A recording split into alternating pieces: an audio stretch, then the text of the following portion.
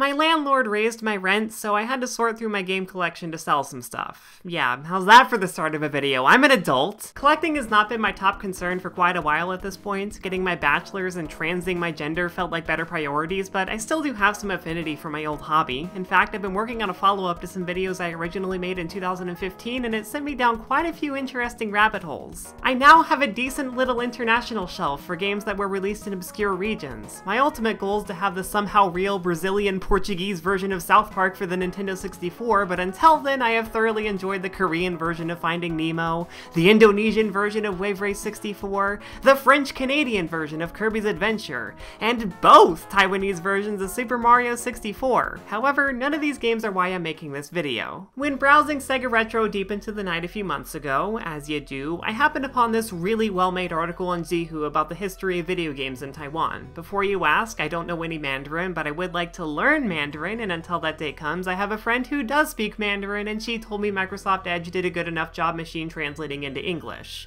As such, I feel confident directly quoting the AI overlords at Microsoft. The article reads, "Since 1991, in order to open up to the Chinese game market for MD consoles, Sega has officially released 2 Chinese traditional genuine games in Hong Kong and Taiwan, namely Three Kingdoms Gone with the Wind and Julius Caesar, formerly known as Caesar Ambition in Japan. But perhaps suffering from the piracy-ridden market, Sega has basically not released an official Chinese traditional version of the game since then."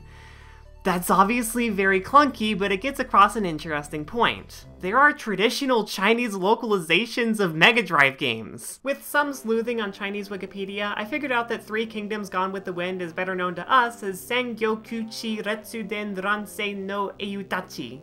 I think. It's a first-party Sega game, and despite my first impression, it has no relation to Koei's Romance of the Three Kingdoms. It's just one of the surprisingly plentiful Mega Drive strategy games that never got released in English. Either way, the ROM for it has apparently been right under my nose for several years. I always assumed this was a Chinese bootleg based on the name, but nope. In true Angloid fashion, the person who dumped this ROM just conflated the PRC with the ROC. After all, it's not like Chinese Wikipedia exists or anything. Furthermore, it is as official as any other Mega Drive game you've played. It's pretty high quality, it has a fucking banger soundtrack, and it's pretty easy to find on eBay. It just so happens to be in traditional Chinese. The world record speedrunner for this game is even from Taiwan. Pretty cool. The other game, however, is much more obscure. Julius Caesar is actually Warrior of Rome from Micronet. This game was released in America, and I even owned a copy of it back in like 2020. Warrior of Rome 2 is a pretty fun game in my opinion, but the original leaves a lot to be desired. It has really cool cutscenes, but that's about its only saving grace. It's a Micronet game with a lot of Micronet jank.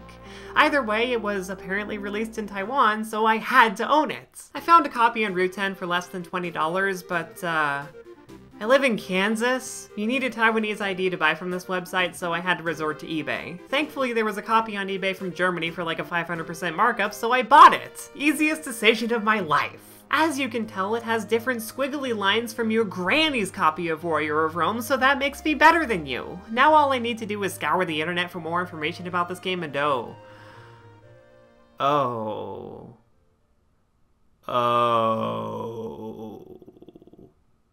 Apparently I'm sitting on lost media. In all my years of totally not illegally downloading ROMs because stealing 30-year-old intellectual property from massive corporations is morally wrong and you should never do it, I've only learned of a few retail games rare enough to be undumped. There are definitely a few out there, and I've lived long enough to see a lot of them preserved, but they're usually super obscure. I'm not shocked that Pyramid Adventures for the Philips CDI was lost until 2019, but the Mega Drive is like normal. In a post-Outback Joey world, we're not supposed to have undumped games anymore. We're not talking about Albanian SpongeBob, we're talking about an official localization of an official game on a mainstream console for one of the biggest tech markets in the world.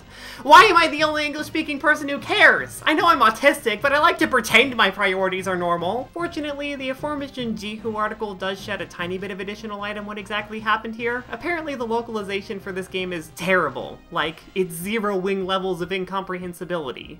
It's described as, quote, a thankless sandwich between Taiwanese style and that outside of Taiwan, unquote, and to be fair, who could blame them? This issue probably amounts to the fact that this game was also released in British Hong Kong, where Cantonese is the lingua franca. Chinese dialects are almost always mutually unintelligible, but the traditional and simplified Chinese writing scripts somewhat bridge that gap, albeit with a lot of imprecision.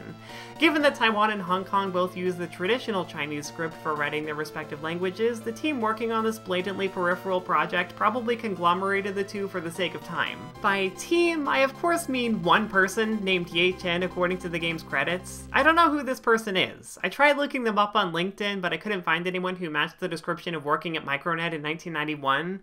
I also tried looking on Micronet's website, which is,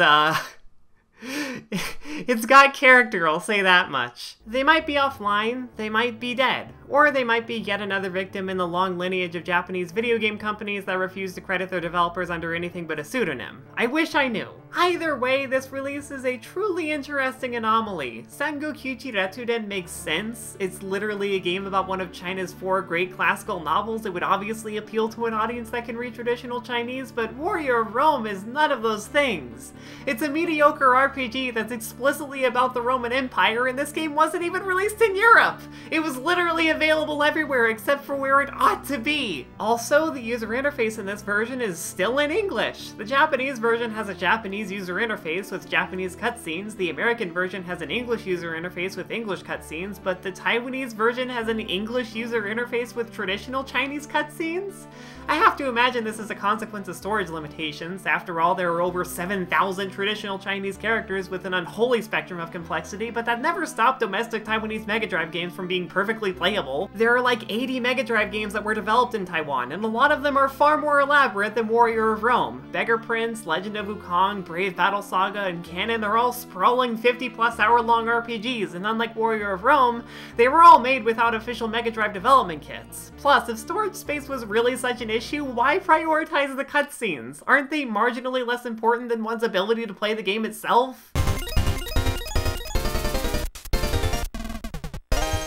I'm gonna have to stop myself here. For the finer details of this localization, I must implore everyone watching this to speak to actual Taiwanese people. I don't personally understand the priorities that went into making this game, but that does not mean I'm here to disparage it. This is an absolute cornerstone of weird video game bullshit that makes absolutely no sense, and I love it for that. In terms of the expectations I had for it being my exact brand of insanity that only retro video games could satiate, Warrior of Rome does not disappoint. I'm glad I own it, and I wish somebody would have shown it to me sooner.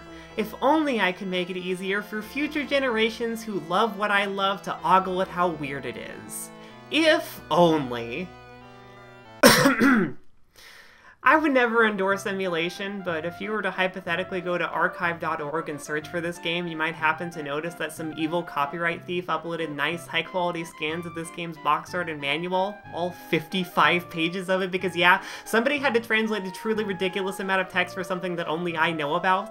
As for the ROM itself, I don't have the means to dump it right now. Like I said, my landlord raised my rent, so I'm very broke at the moment. Hey, stop staring at my Atari Jaguar, that has nothing to do with anything! Besides, it looks like some evil, dirty, intellectual property violating scoundrel also uploaded the ROM to archive.org.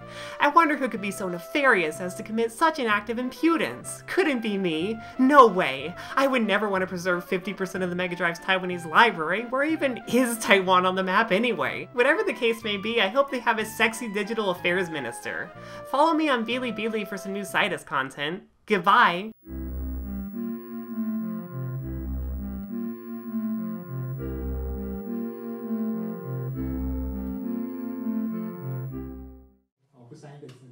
OK， 好，下一张。这一位我想可能很多人都认识，他就是那个 Angry Gamer。对。